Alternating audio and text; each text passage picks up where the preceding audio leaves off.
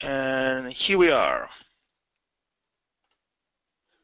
Okay, thank you everyone for coming. We are ready to broadcast our next webinar. So this is the application development virtual group meeting. And today we are going to have really interesting stuff to discuss. So who we are, the application development virtual group is just, as the name implies, a virtual group affiliated with the PAS organization that tries to give help to all developers to get free training and information to all application developers, as I said, working on the entire Microsoft data platform. This is a big change from the last year when we were more focused on SQL Server and relational databases. So from this year and on, we restarted the user group with a much broader scope. So not only SQL Server, but as said before, the entire data platform. So a huge amount of cool technology to discuss. And since this is not enough, we also like to increase the scope of the technology also in terms of languages. So again, on Azure, all languages are welcome. So not only .NET, Python, Ruby, Java, whatever. And of course, this is also true for us. So what I'm trying to do is also for the next webinar to try to talk about Python or Java or Scala or anything that can talk with Azure and any of the nice data-related features we have there. As said before, we are affiliated with PAS. I just recommend you to go to the website, discover what the PAS is. It's just a big, huge organization, started with SQL Server, but now focused on the entire Microsoft data platform.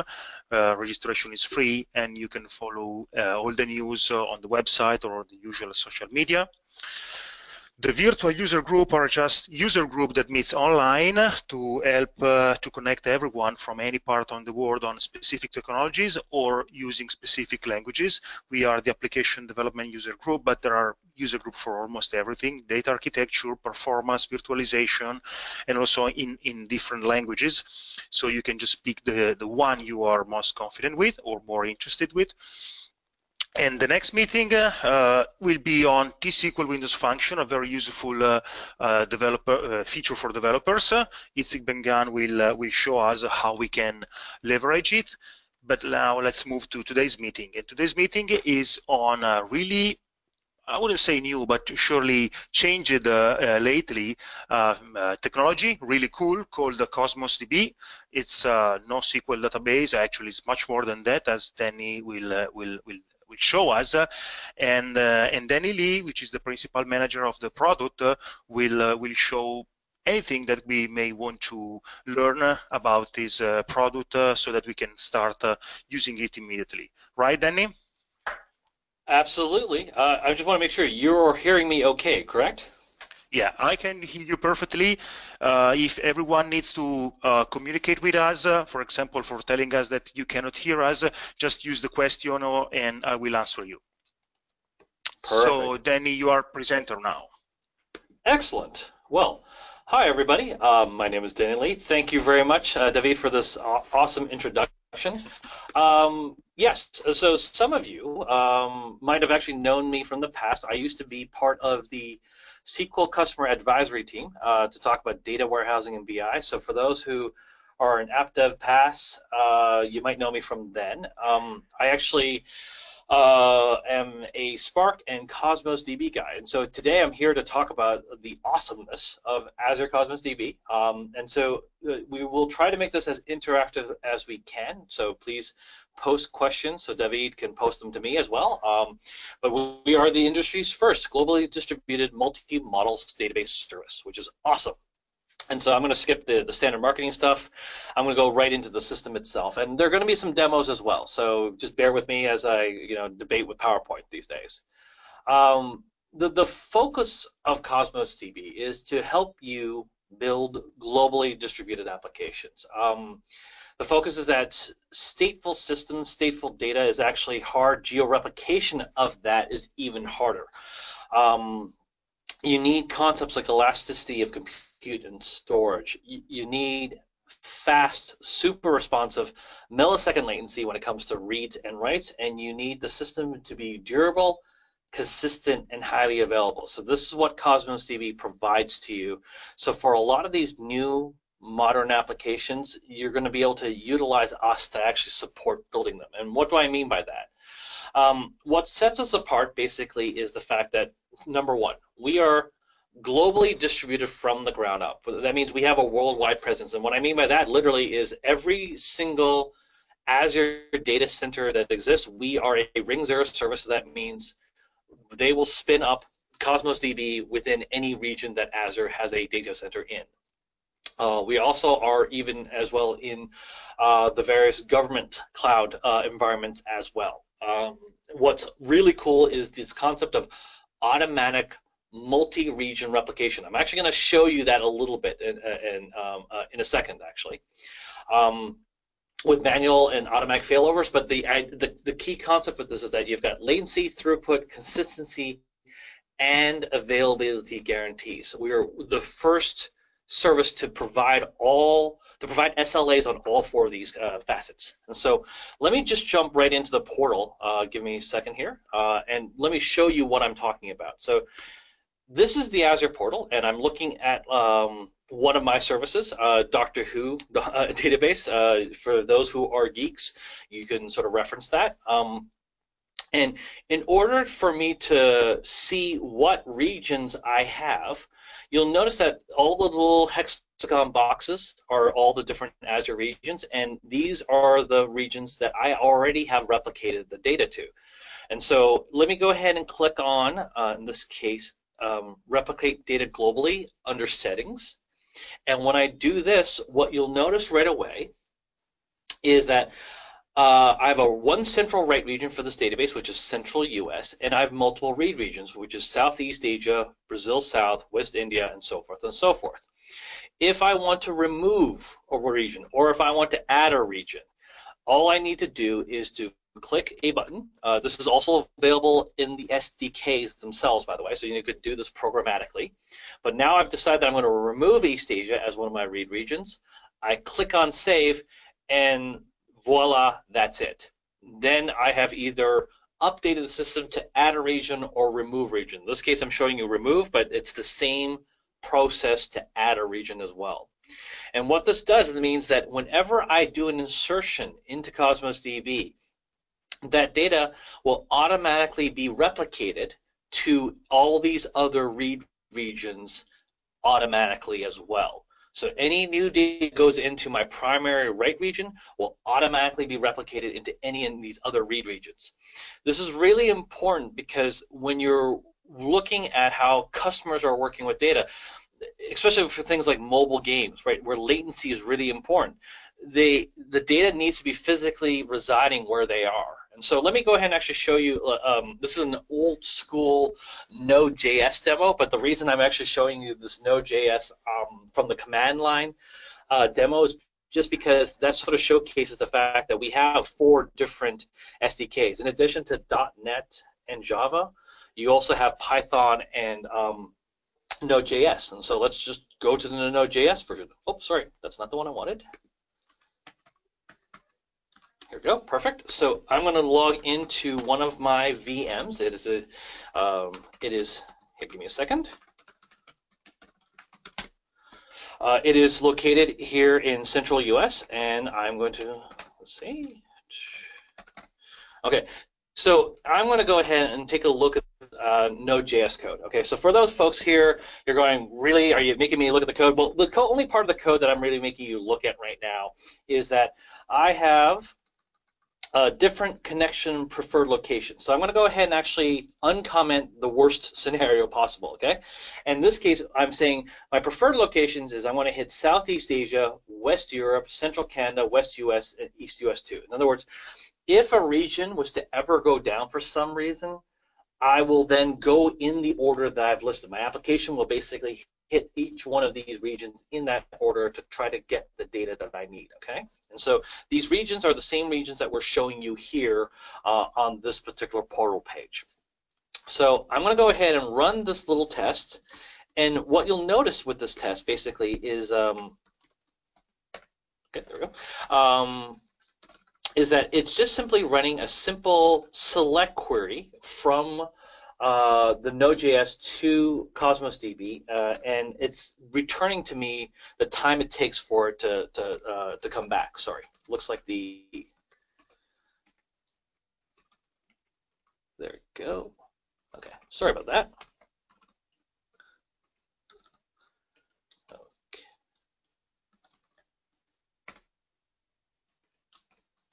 Sorry about that.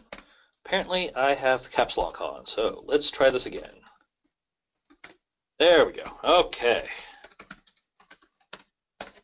So because I was very silly, I decided to go ahead and try to connect to Southeast Asia, and my VM is located in Central US. You notice that the latency is actually pretty horrible. It takes actually a round trip of 211 milliseconds to go from my VM that's just sitting in Central US to the first preferred region that I listed, which was Southeast Asia. So that, yeah, that's basically the round trip between going within the Azure data centers to go from, well, Central US to Southeast Asia and back. And so let's change this code to actually say, no, that was very, very silly of me. Why would I do that? Let me just change, uncomment one line and comment one line and uncomment the other one, and there we go. And so this one, I'm actually a lot smarter. I'm saying, let me go ahead and list Central US as the first one I'm going to go access, and then East US 2, and so forth and so forth. Okay, so now I'm going to go do that. Now that I've saved it, I'm going to run the exact same test. That there's nothing else that I've done. But because I have data sitting in Central US, you notice it just went from 211 milliseconds down to 5 to 6 milliseconds, just like that. Okay, and that's more or less the point about these modern applications, that you're going to need to actually have super low latencies. And just as important, these are guaranteed SLAs. So in other words, when you go ahead and access the system, we will actually have an SLA that 99.99% of the time the data will have the availability that's required, or the latency requirements, such that the reads are less than 10 milliseconds. And the writes are less than 15 milliseconds. So and if we don't hit those 99.99% of the time, we actually owe you money. Okay, so this is the type of environment that we've set up, so you can feel comfortable knowing that our environment's here for you. Okay, so just jumping right back to the slides here. Okay. Oh, there we go. This is the context we're talking about global distribution. So that way you can build these applications and very easily have the data spread to the locations that you have your users and you have your applications. Okay. Related to exactly what you just saw about the guaranteed low latency, right? We have globally distributed with reads and writes served from your local region. We have a write optimized latch-free database engine that's designed for SSD. So the underlying infrastructure for us to be able to write the sheer volume of random writes to the system is actually, we are able to do it because we have put a lot of stuff directly into memory, but we also put a lot of stuff directly into SSDs. Synchronous and automatic indexing at sustained ingestion rates. The call out here is that because of the way Cosmos DB is designed, we automatically index everything that comes in. So you have this JSON document, it's inserted into our environment. Not only do you have the partition key that we actually will automatically hash the data and automatically distribute the data across to all the different partitions inside your database collection. But in addition to that, more importantly, is that every single attribute that exists inside that JSON document is automatically indexed, so that way you will have, that's why we can give you those guaranteed SLAs in terms of query performance, because we can easily fan out, find the data that you need, and send it right back to you. And hence the reason we're saying single-digit millisecond latency at any scale. While we give you the 99% guaranteed reads and writes are less than 10 milliseconds and 15 milliseconds respectively, on average, especially when you're using direct, which means that you are connected directly to the data partitions. On average, we're actually saying less than 1 millisecond reads and less than 6 millisecond writes. Okay. And so another important aspect of this is the ability to scale throughput and storage virtually independently, because the amount of data you have may or may not have anything to do with the amount of throughput you need. And so in the case on the storage side of things, you're paying per gigabyte used, okay? There's no partition management, no limits. Already noted the automatically indexing, the global distribution. Another cool aspect of it also is that we have automatic expiration via TTL. TTL stands for time to live. And what we mean by that is that when you insert data into it, you can actually specify how long is this document supposed to stay inside Cosmos DB, and after that period in time, it will automatically be deleted from Cosmos DB. So if you have short-lived session-based systems like access key tokens or things of that nature, you would basically put in a TTL right from the get-go, so that way the token or that document associated with that token gets expired, so that way then the token will be no longer usable. We actually have a couple really cool demos on how to get Xamarin from basically the mobile framework platform, how it interacts with Cosmos DB in order to be able to service up hundreds of thousands of millions of users. So really cool on that front. But just as important, if not in some cases more important, elastically scalable throughput. I'm going to show you a demo on this real quick, but the key concepts of this: you pay by the hour for only what you need. Okay, there's no partition management, no limits, and again, I'm going to show you that demo in a second on this one. You change throughput at any time, and it's effective in seconds. And so what we mean is, if you look at this sort of this map here, is that at 9 p.m. Pacific, you're probably going to need more throughput on the West Coast and Arizona, but you're probably going to need a lot less throughput in central U.S. But then the witching hour kicks in, and then all of a sudden you need less throughput on the West Coast U.S., but you need more throughput on central U.S.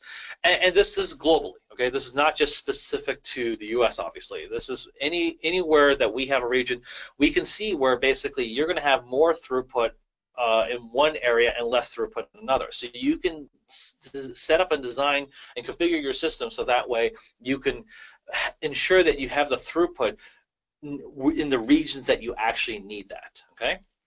And another extremely important concept is that we recently announced our support for requests per minute, and this context of requests per minute is that you can now handle spikes. So it's the idea is that you typically will set your scale in terms of what we call request units based on the throughput that you need, but typically in order for you to handle it, you'd actually have to do it to the maximum.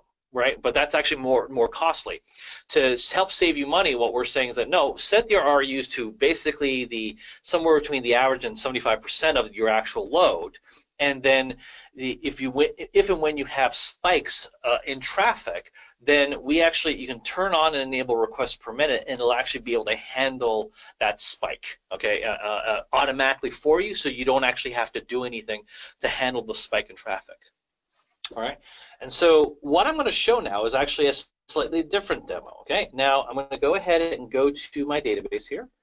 Let's see here. I'm going back to the dashboard. I'm going to go ahead and connect to this. Let's see.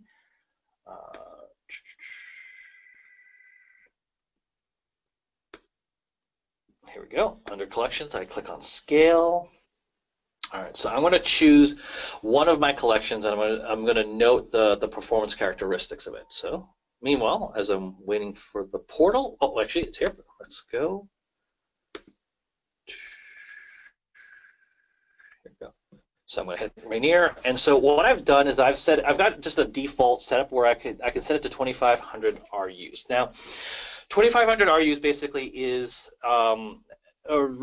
RU stands for request units, and so when you want performance, basically you're saying when you're paying for RUs, which is request units per second, it is 1 kilobyte read, okay, is 1 RU, and 3.667 RUs is 1 kilobyte write. So that's actually how you estimate performance you need, because you basically figure out how fast of a reads per second do you need in terms of 1 kilobyte chunk sizes, and how fast you need writes. Now, it is a different math, right? But the importance of this, and I'll show you this demo in a second, is that you don't actually have to figure out then how to set up clusters, how to set up servers, or anything else like that. Okay, so let me just dive into the demo, and then I'll explain what I mean by all this. Okay, so I've got a little quick benchmarking tool right here. Okay, that is connected to this same Cosmos DB instance,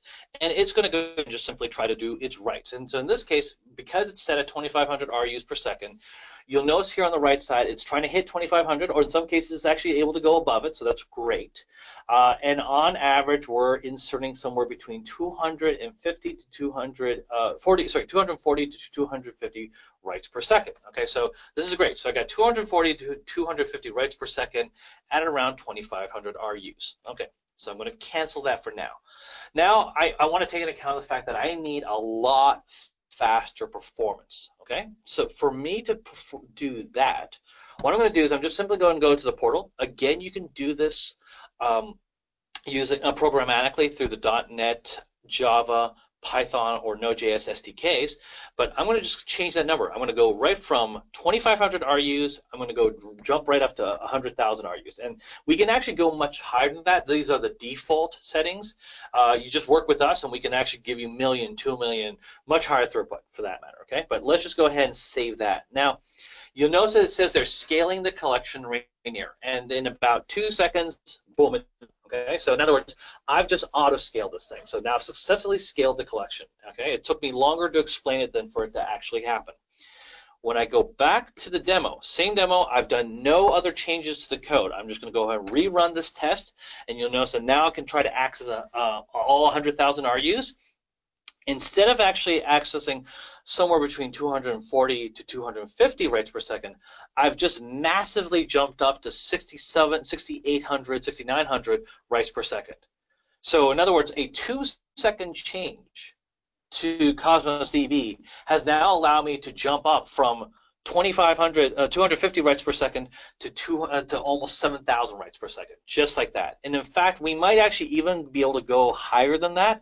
The reason I say that is because if you look at the CPU, I'm starting to max out this box. Okay, you'll notice that the utilization's at 99 to 100%, and so I'm maxing everything out. And as soon as I finish doing the rating that I have here, I cancel it. You'll notice that the CPU just drops just like that. Okay, and so that's the quick call out. That basically, I did not have to manage partitions. I did not have to replicate anything.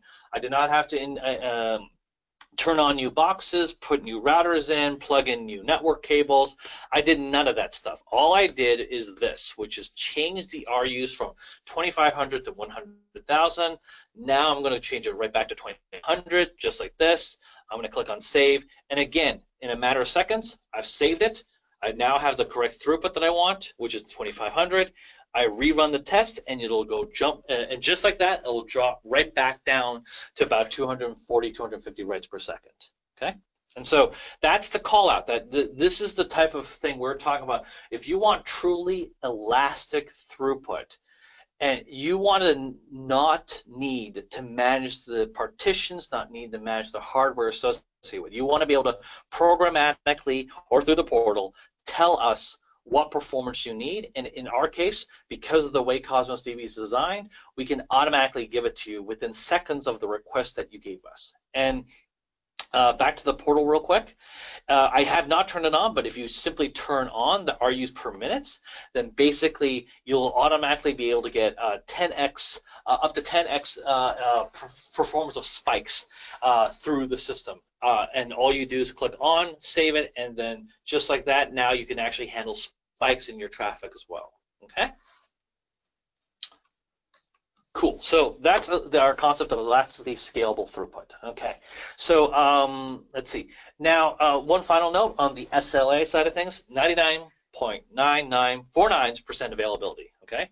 And like I said, we have financially backed SLAs. Low latency, consistency, and throughput are also covered by this. So it's not just availability, but we have 4 dimensions for us to we will have financially backed SLAs to protect you. Okay, and when we mean durable, we mean durable. So in other words, the underlying infrastructure of Cosmos DB is actually multiple replicas of the data. We have one primary and 3 replicas of your data. So that way, when you write it, we will automatically ensure that the data is replicated onto other nodes in the local region. So that way, if any of this data was to go offline or become corrupted, you actually have at minimum 2 other copies of the data, if not 3, that you can actually piggyback off of to read online, and in the interim, as we repair that other replica, you still have 3 replicas to hit. So this is the type of performance, that we can give you, and this is the reason why we can provide SLAs to back it up. Another key important aspect of this is well-defined consistency models, okay? And so what I mean by this is that what a lot of folks who are used to, and a lot of our competing technologies, they can give you strong, which is similar to the concept of a SQL Server, or they can give you eventual consistency, which means that you insert the data and eventually it'll be consistent across all 4 replicas, okay? Strong means all 4 replicas will all act and be in agreement of the transaction that it just received before it sends an ACK back. In the idea of eventually consistent, it means the primary for that particular insertion has acted and said, yes, we've acknowledged it, received it, and in the back end, we go ahead and make sure the data is replicated to other systems. We actually have 5 of them. We have strong, bound to staleness, session, consistent prefix, and eventual. Most users actually use session. Bound to staleness is basically strong, except that what's cool about that is that it's really needed from the standpoint of global replication. You actually specify what are the X number of operations or a T number of time that you're waiting in terms of between when the transaction made it to your central, the write region where you wrote the file, wrote the document, and the time and the operations behind in which we will then replicate the data to the other regions. Now, the reason we do this is not because we aren't trying to do it as fast as we can. The reason we say you're going to specify the number of operations or the amount of time is because we have financial SLAs that back this up. So in other words, we guarantee that 99.9% of the 99% of the transactions that occur that are replicated across the globe will occur within the boundaries of this much time and or this much operations. And so again, we provide that right into the system so that way you can have predictable performance, not just in your local region, but you have predictable performance globally, okay? And so now the one cool thing that we announced as part of Build this year is that we are a multi-model, multi-API service. Well, multi-API we already were, but multi-model service. And so the context is that we are first-party and popular third-party OSS APIs to connect to Cosmos DB. You want to talk to us within the context of key value, document, columnar, graph, you're good to go. There are APIs for document DB, which is SQL and JavaScript, for MongoDB, for table, and for graph, such as using Apache Tinkerpop Gremlin. Okay, we support a lot of different programming languages as noted, and we are continually adding new APIs. So that way, your focus is not then even on do I have to change my API service layer, that you can actually use your existing API service layer that you're used to doing, and you can still interact with us anyways. And so we're trying to make things significantly easier for developers to basically work with our system. And so the reason we can do all this is I sort of hinted that in the beginning, is that there's no schema or index migration. It's a highly write-optimized database engine that can work across all these different data models that I mentioned in the previous slide, because the underlying fundamental that is Cosmos DB is JSON, and we are able to develop multiple models using that context, right? We have multiple different indexes because of that, hash range and geospatial. It's fully resource governed, and basically in terms of index transformations, we have both online and in situ. So we do a lot of this stuff automatically for you as well. You can update and modify the indexes if you want within Cosmos DB, but out of the gate, the defaults are usually good enough for a lot of scenarios. So that way you don't actually even have to modify the indexes. We just, again, automatically do this stuff for you. Another important aspect is that because of how aggressive we are to building this awesome product, yes, we're the industry's first globally distributed multi-model database service. But another really important aspect is that we are significantly cheaper than competing products, significantly cheaper than Dynamo, Cassandra, Cloud Spanner, MongoDB. We actually have a really great TCO paper that ping us and we'll send it to your way that explains the costs associated with running these type of systems. Right? We're multi-tenant. We have throughput isolation, and what it boils down to is then the vast majority of your dev and ops expenses pretty much are non-existent at this point because we take care of that stuff for you. Okay?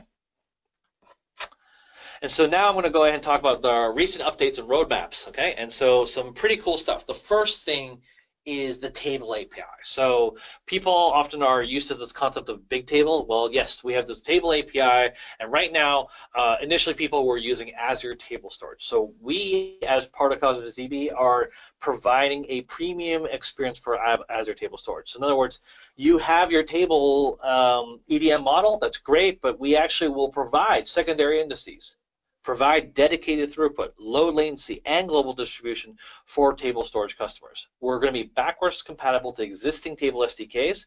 We're in preview mode right now, so we're quickly working through all the different issues to ensure the backwards compatibility. Basically, our roadmap is that we're going to update this for standard tables, and we'll be definitely optimized for storage, and then that way you have that seamless migration to Cosmos DB. So lots of really cool stuff on the table front right from the get-go. Okay. Another really fun and cool aspect is the Graph API. So in other words, we are working with our first foray is with current foray, is support with Apache Tinkerpop and Gremlin. Okay, so the one of the primary standards, open OSS standards for Graph is Tinkerpop, and so we'll go ahead and when you spin up a Graph container within Cosmos DB, you are able to run Gremlin queries directly against your system. This is great for social networks, for recommendations, logistics, IoT. And just like everything else that's Cosmos DB, it's globally distributed, horizontally scalable graphs. And so, and on top of that, OSS friendly. So you got the combination of all the above, and it's a pretty cool system that we've got here. And so I implore you guys to try it out. I'm actually going to show you a pseudo demo of that shortly as well. So just to let you know that of how all this works. But this is some pretty cool stuff. Another cool thing, so we've already publicly previewed the Spark connector for Cosmos DB. This allows you to connect Spark directly to Cosmos DB as an import, as far as an input or output sync. You can read or write massive amounts of data in parallel, native integration with Spark SQL. We have RDD and data frame based connectors, but most of the time people are working with the data frame data sets because that allows you to interact with the machine learning libraries, the structured streaming libraries, the graph frames, things of that nature. The key important aspect is that when you go from Spark to Cosmos DB, there's a direct mapping between the Spark workers and the Cosmos DB data partition. So you can have highly parallel throughput between a distributed compute engine, in this case Apache Spark, and with a distributed storage engine, which is Cosmos DB. Because Spark is then able to natively leverage Cosmos DB indexes, that means we have push-down predicates that will filter the data that goes from Cosmos DB into Spark or vice versa, so that way it'll be even faster because we're filtering the amount of data that comes across the wire. We will be GA in fact, basically this half of the calendar year, and we're rapidly getting to that point where we're feeling comfortable announcing it. We're probably targeting around September, October, but we'll have a firmer date as the time progresses. Okay. Important aspects for any of your enterprise customers: security and compliance. So we're always encrypted at rest and in motion. We have highly scalable row-level authorization, IP firewalls. We are already ISO, EUMC, HIPAA, and PCI certified. We actually just got, we are SOC 1, SOC 2, FedRAMP, IRS, UK official autocomplete. We should receive the certifications of this very soon, basically in the second half of this year. In fact, SOC 1 and SOC 2 are now we are now certified. We're about to make those announcements as well. So even after everything I just said about the cool functionality, we understand it's necessary to secure and be compliant, to understand GRC. This has been built into Cosmos DB from the ground up, right from the get-go.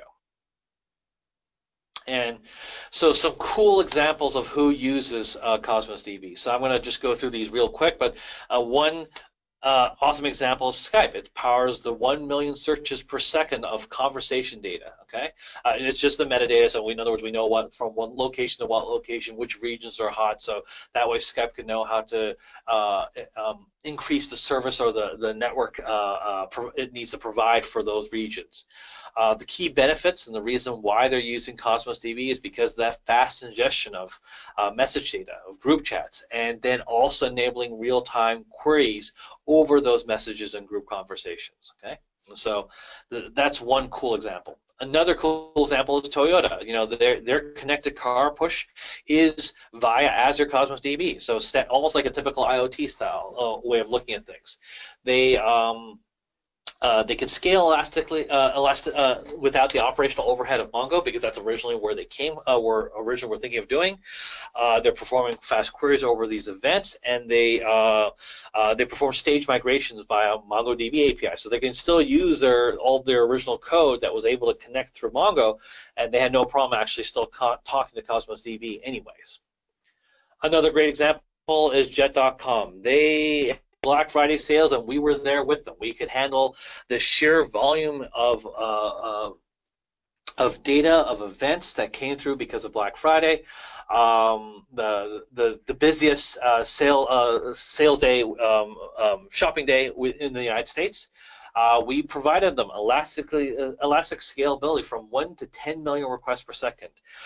We improved the reliability, faster order processing than their previous OSS solution, and the other key aspect for them, which is what they enjoyed the most, is that the reduced development time and the reduced operational overhead to be able to do all of this. So this is pretty cool that that Jet.com was able to go ahead and make use of Cosmos DB in this fashion.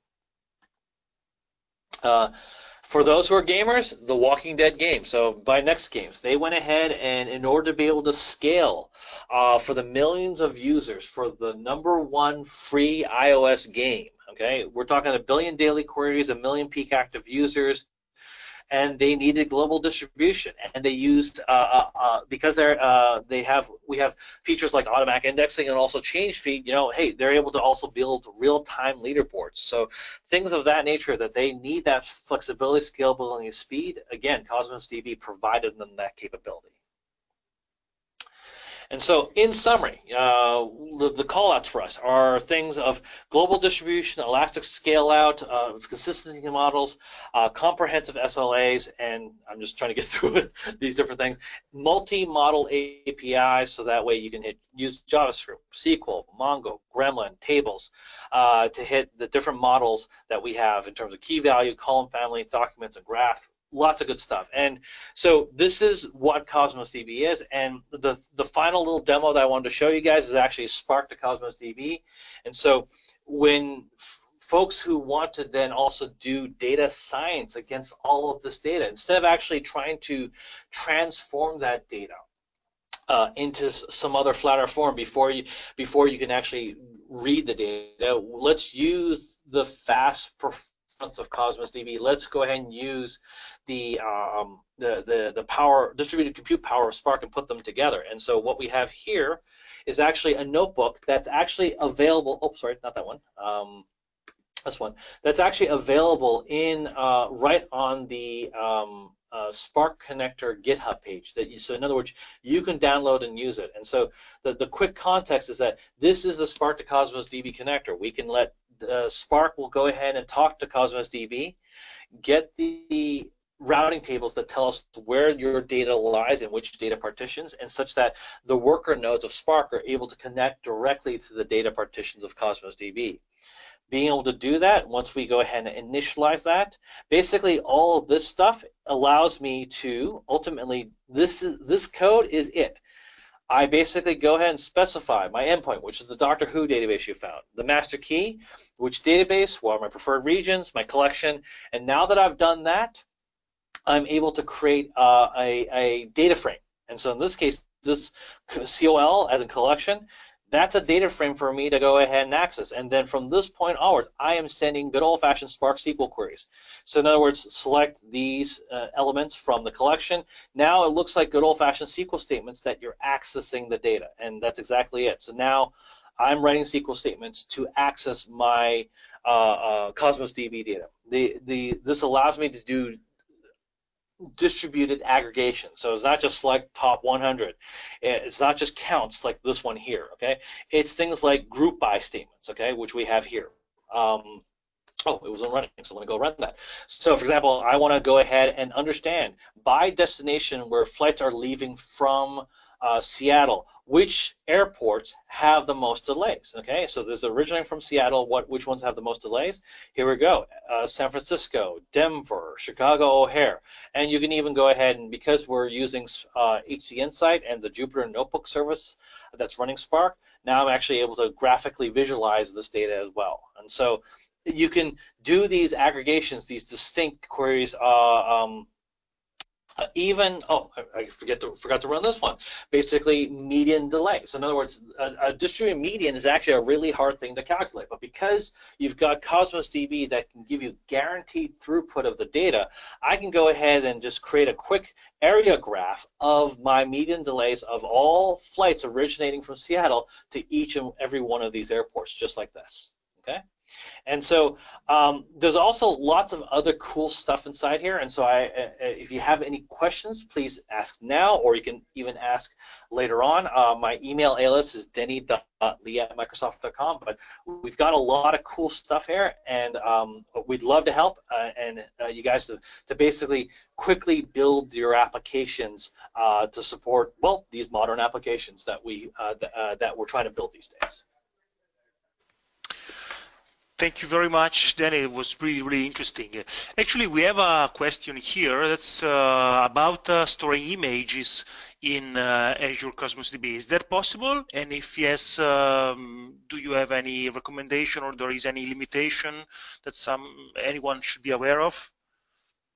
So we don't store it directly within Cosmos DB, but, and here's the big but, what we do is we actually have a concept called attachments. And so what happens is when you work with Cosmos DB, you can enable attachments. When you enable attachments, basically the images or blobs that you're referring to will actually be attached into blob storage, but there will be a metadata pointer that Cosmos DB has, so that way you can easily access that image and send it back to you. So yes, we have that. Okay. Okay, got it. And then I have a couple of questions that I just pointed out. So you mentioned that writes, or actually what was visible in the portal is that writes go to a very specific region. Is that right? I'm sorry, could you say that? Ask the question again. Sorry. Yeah, writes are sent to a very specific region, right?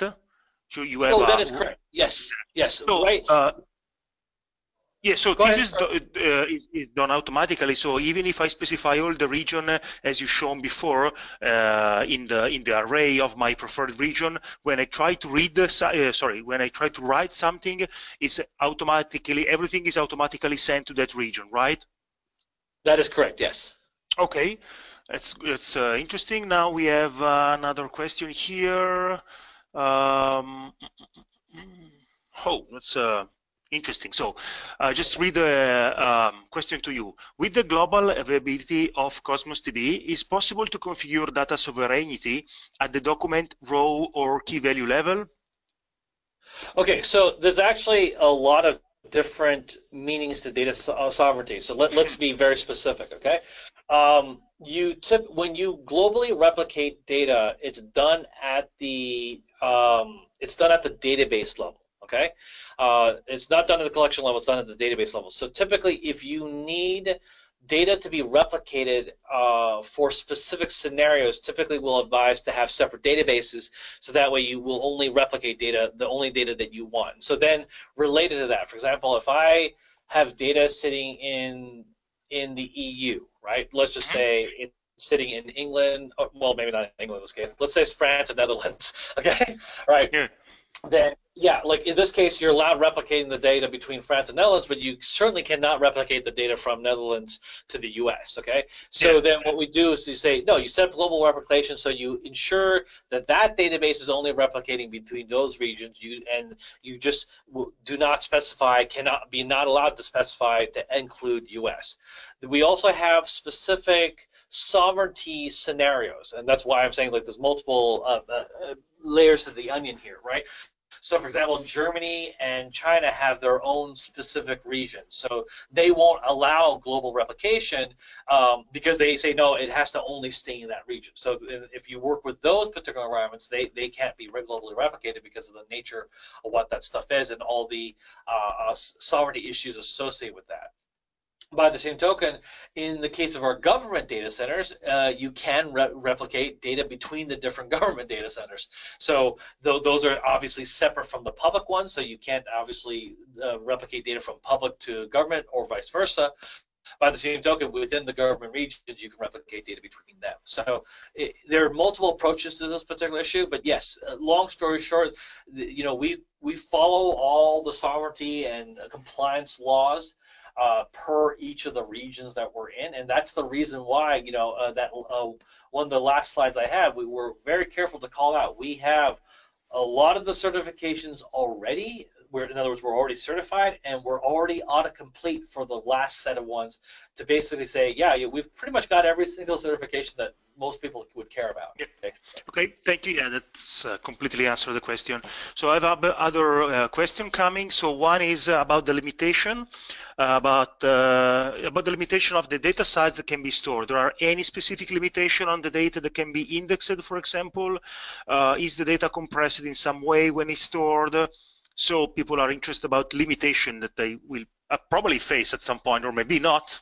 So, oh yeah, so coming from a SQL Server perspective, I can tell you up front, like, if you need a general engine that's super great at aggregation, super great at, like including things like Python integration and R integration and UDFs, and you do not have a system that requires guaranteed throughput, and you do not have a system that requires scalable size because you're able to, everything is pretty much fit and fiddle. I would not necessarily say go ahead and do all this, because after all, there's a different paradigm in thinking, right? We're not thinking in terms of a SQL Server database or a SQL Server box anymore. We're thinking in terms of what is your RU count, right? And this is the reason why we differentiate between, like, when marketing has us do these tags like, modern applications, right? And the reason why is because, like when you're playing a game, like, let's just say the concept of modern applications, when you're playing a game where you're doing recommendations, when you're doing IoT type scenarios, for example, right? You don't know what capacity you need. You don't know these things. There isn't a red book or a playbook for you to work with that says, okay, well, I'm going to need a Clarion with 48 core or like 18 core SQL Server with 128 gigabytes of RAM, right? You're not going to have that scenario, and so if you're able to fit in that scenario comfortably, I'm still a fan of SQL Server, right? It's not like I'm trying to knock SQL Server. Quite the opposite. I'm a fan of SQL Server. In this case, it's much more about like when you start going into these other type of scenarios which very much say, no, I am worried about latency and throughput. I am worried about writes. I am worried about that. I need to determine what I can't worry about the partition management. But what I can worry about are things like what's the best partition key. Well, then yes, Cosmos DB is perfect for those situations. And so I guess I'm trying my best to say what are our limits, because in a lot of ways, from a modern apps perspective, there aren't that many limits per se. But by the same token, I want to sort of phrase it. So that's why I sort of phrase it in the way of like, no, like if you've got existing applications, it may not actually make sense at all to convert over. What we're really gunning for and what we're there for is because you've got these newer problems that you got to solve, and we're like, yeah, well, that's why we've designed Cosmos DB the way we have. Sure. But so let's say that I have 1 megabytes JSON document, or let's say even 10 gigabytes JSON document. I can still store it into Cosmos without any problem? Yeah, you absolutely can. I mean, this is one of those cases, like if you got 10 gigabytes of data, in fact, we actually have what we call single partition collections. And literally, a single partition collection is up to 10 gigabytes of space, up to 10,000 RUs. Basically, it's about $24 a month for this, and so everything's maintained. US in the case, everything's maintained for you. You get all the features that I just talked about. You can go down to that level if you wanted to. Yes. Yeah, got it. And last question, and try to summarize all other stuff is so you also mentioned that basically Azure Cosmos work or can be seen as a columnar database, right? Am I right? Correct? That's correct, yes. Okay, so columnar databases are known to be fast in aggregating data. So Correct. my question here is, if I'm aggregating data over like 100 gigabytes of document, the SLA are still in place, so Cosmos will still answer to me in like 10 milliseconds, even if I'm aggregating that much data? Gotcha. So, a fair question. No, in the case of aggregations, it's where the SLA is kicking in is specifically from the scenario of how to, within 10 milliseconds of getting the document to the engine to perform the aggregation, as opposed to the aggregation. Yeah. Now, right now, natively within Cosmos DB, we already have some min, max, average, and count, right? So we already have those things. We're rapidly working on more things, and so we're adding more and more aggregations to it, adding a column store into it, but these are roadmap things, so I want to be very clear and upfront about it. And that's also part of the reason why I call out Spark in this case, because for some of these larger enterprises have decided that, no, I need to do massively high-scale aggregations, then often what we say is, well, then no problem. Plug Spark into it, and then party hardy. Yeah, sure. Yeah, sure. Well, that's very interesting, really interesting roadmap. Okay, that's cool. I think it's all the questions should be answered. So thank you very much. It was really interesting, and I think many people will start definitely to look at it because it's amazing. So that's interesting. Absolutely. Oh, awesome. Well, hey, thanks very much for the timer. Yeah, thank you very much for presenting. I'm sure I will ask you in future to do another session because I'm sure that people will love it. So just be prepared. Always glad to do it, David. Always glad to do it. Okay. Thank you so much. Have a nice day. All right. Take care, everybody. Bye-bye. Bye.